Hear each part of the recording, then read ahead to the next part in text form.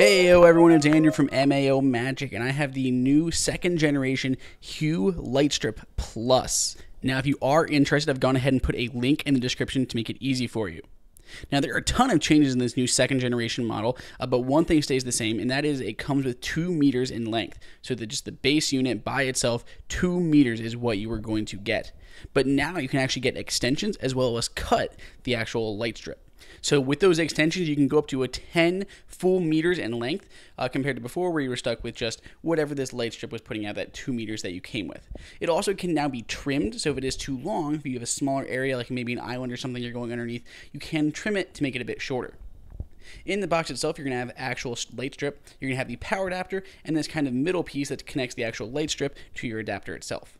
Everything has these 3M adhesives on the back of it, such as the little converter here that transfers it to that power cord, as well as the back of the strip itself.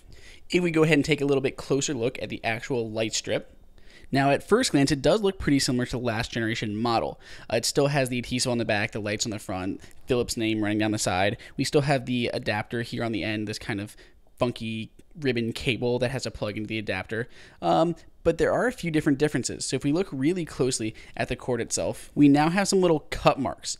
Okay, so on the back we have the adhesive, but on the front, if you look really closely, you'll see a few different parts with some scissor lines, some little like dotted lines and a pair of scissors. So you can actually cut this. So if this is too long, if this is, for an island, you can just trim this and make it at shorter length so you don't have it kind of overflowing the edge, because it is kind of stiff and there's not really a good thing to do with it if it doesn't fit the area that you are hoping to light.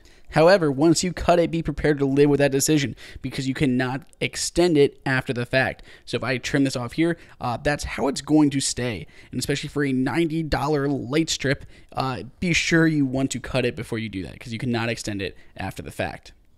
So on the other end, we have a little bit of a new part here, and this is the fact that you can extend it. So as I mentioned, it comes with 2 meters in the base kit. You can put 1 meter extensions onto it, up to 10 meters in total length, and it just has this little like plug outlet here. So if you got the extensions for $29 or so, those will simply plug into the end of this. So if you're running this anywhere particularly long, you can now extend it, which is a huge gain for those that were kind of putting a lot of rope lights. So if we're going to go ahead and install this now, the first thing we have to do is pick our location. Then we're just going to remove all the tiny little adhesives.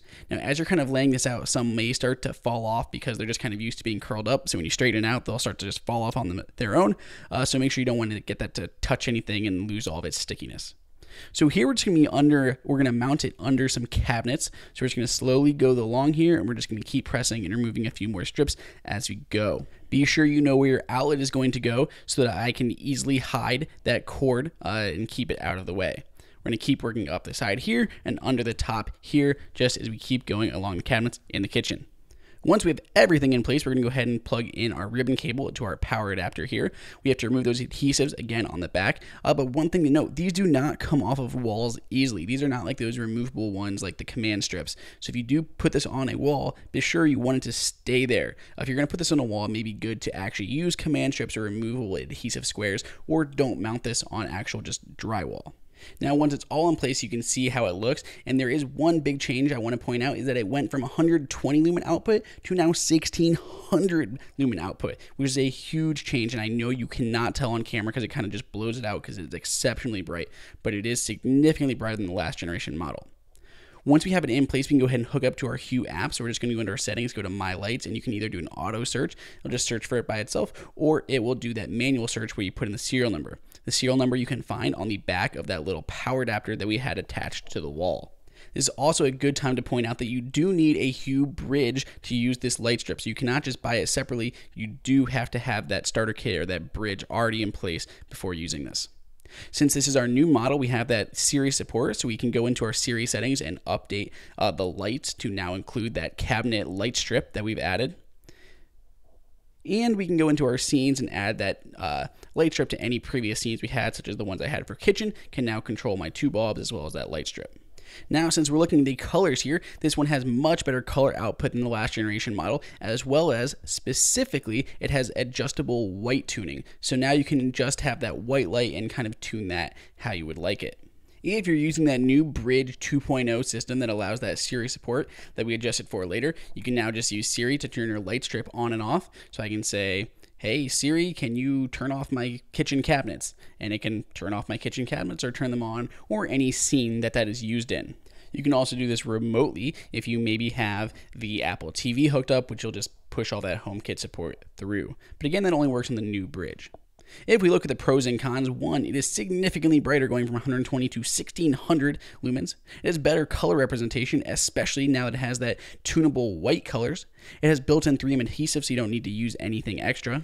With the brighter light, the better colors, this absolutely looks really great. Pretty much wherever you put it, underneath cabinets, above cabinets, it just looks really nice. It can now be cut to length, so you don't have to have it overhanging anything. And it can also be extendable if you have areas that are larger than that 2 meters in length. If we look at the con side, it is exceptionally expensive. This is one of the most expensive bulbs in the Hue lineup at $90 for the standard set. It still is kind of short. I know for a lot of places that I was hoping to put it, 2 meters was still not enough, even though it can be extended, but it's still expensive if you do that. While it is trimmable now, you cannot cut it exactly where you want, so you do have a little bit of wiggle room and it won't be that exact length that you want, since you have to use those specifically designed marks.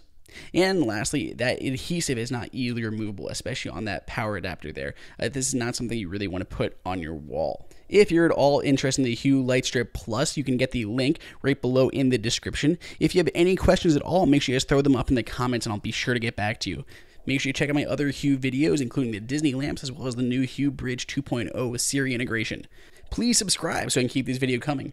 And other than that, I'll see you guys all next time.